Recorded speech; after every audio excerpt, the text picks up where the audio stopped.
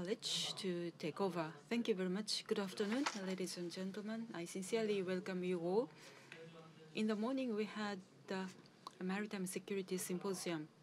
Now, as you can see here on the screen, we'd like to think Imperial Navy's traditions and carrying on these traditions and the identity of the self-defense, maritime self-defense force based on the keynote address that has just been delivered by Mr.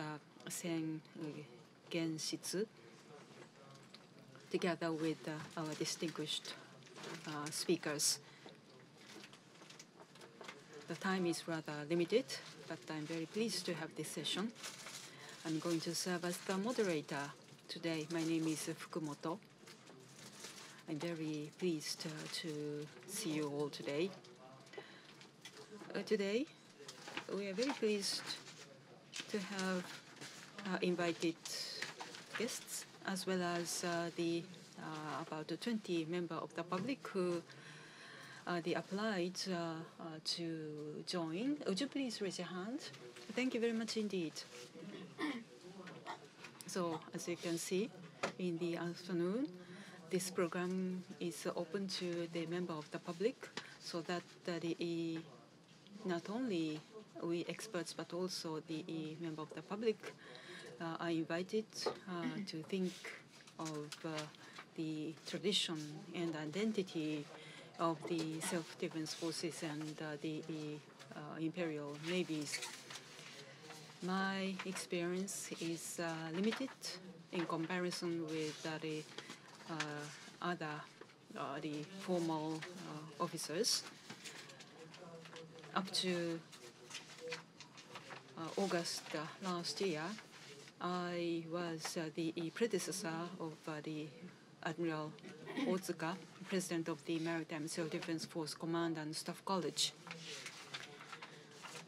In fact, immediately after the Second World War, the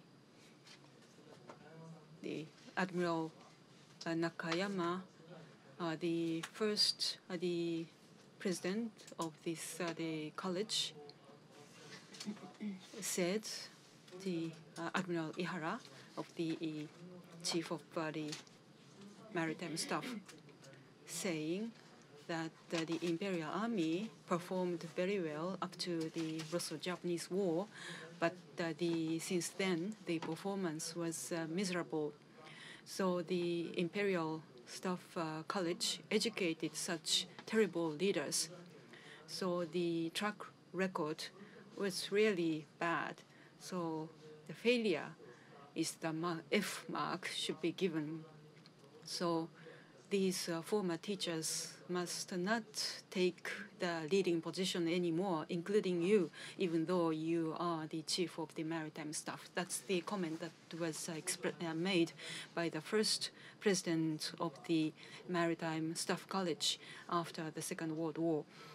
And I was instructed to read deeply this sentence by my predecessor.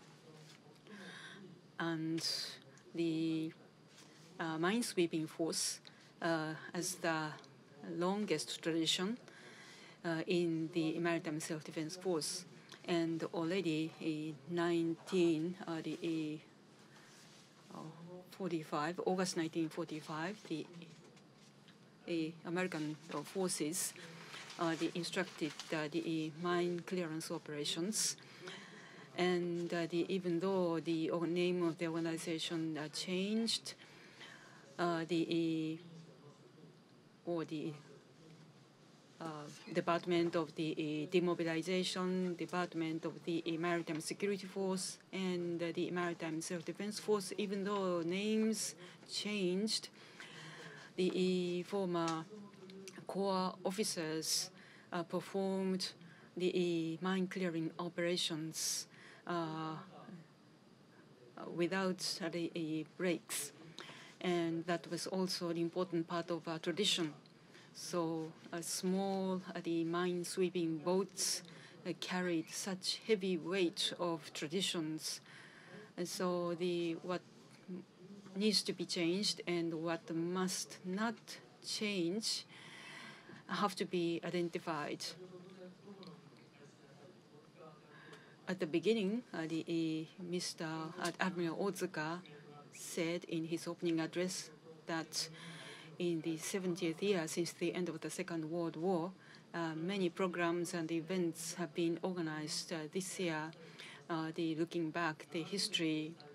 And even though every 10 years such events were repeated in the past, this is perhaps the last opportunity for us to directly listen to those people who experienced the Second World War in person.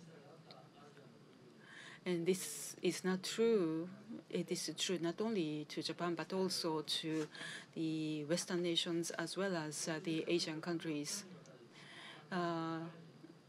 In the past, we organized the Maritime Security Symposium at the time of the fleet review every 3 years. Of course, we mostly focused upon the Maritime Self-Defense Force missions and the role of our force, and we also wanted to communicate our missions and roles to the communities outside of the organization. This year we focused upon people, personnel, so that traditions and identity and the organizational culture and framework of the Maritime Self-Defense Force of Japan.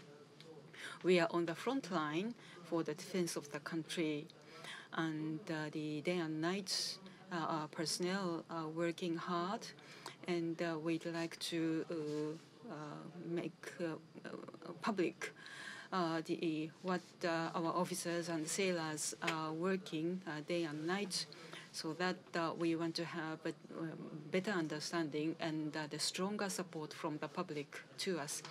We are very pleased to have distinguished panelists, and we are very honored to have the wonderful keynote speech. And we first invite Professor Tokuoka, of the Tama University, for the organizational cultural discussion. Thank you.